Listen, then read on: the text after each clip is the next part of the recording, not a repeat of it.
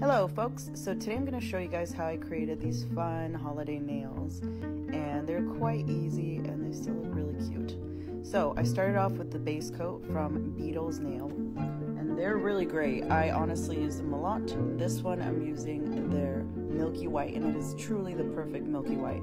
I'm going to show you guys like this. You can leave it like that if you want a kind of a jelly milky look, but I went with a few more coats, 3 to be precise, and it gave me this opacity, which was great for the overall look.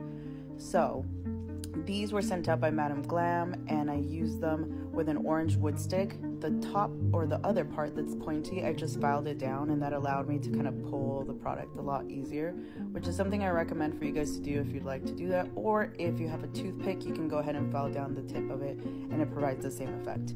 I used a nail brush for the navy cording, as you can see, and I just used a top coat as well to seal it all in. I really love these nails. They're really fun, easy to do, and as you can see, they look great in the sunlight.